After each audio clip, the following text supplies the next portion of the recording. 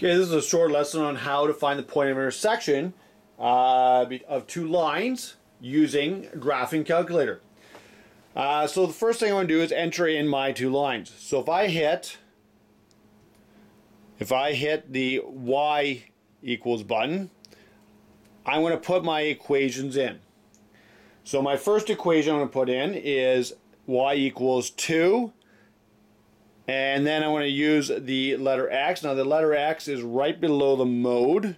So I want to hit x. And then I want to go 2x, I don't know, subtract 1. 2x subtract 1. So that's the first equation I want to use.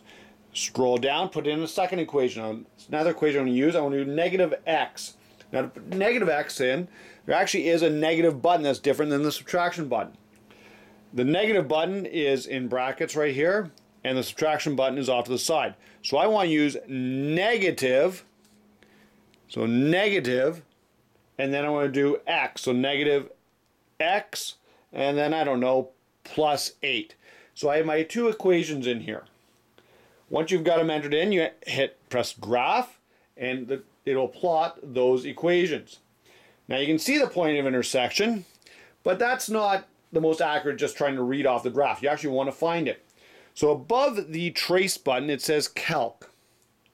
So you have to hit second to get to those buttons above. Second, and then calc. And we're finding the point of intersection. Point of intersection is option number 5. Hit enter. And then the graphing calculator is going to ask you a couple questions.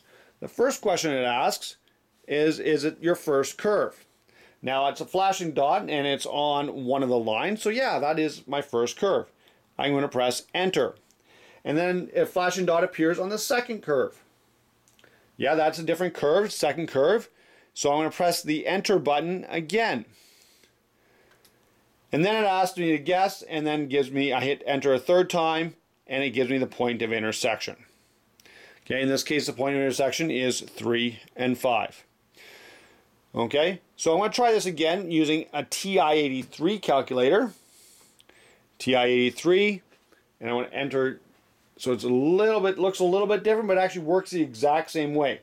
So I hit y equals. I want to put my equations in. Let's see, I did 2x subtract 1. So I'm just going to enter those in, pressing the buttons. And then I had negative x. So again, the negative button is right down at the bottom. You have subtraction, and then you have the negative button.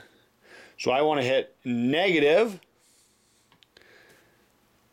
x. And I was negative x plus 8. So I have my two equations. I want to hit graph, and it's going to graph that for me. I want to find the point of intersection. It's right above the trace. You have to calculate. So you're going to second calc. I'm looking for the point of intersection, which is number 5. It says first curve. Yeah, it's a flashing dot on my first curve. Press the enter button. Press the enter button. Then it's going to ask it again, second curve.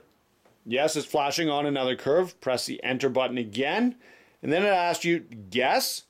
Absolutely. So you press enter a third time.